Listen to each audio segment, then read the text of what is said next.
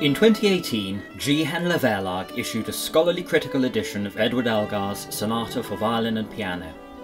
This edition draws on all the extant sources and, in the process, clarifies and resolves the anomalies which remained in the edition published by Novello in 1919.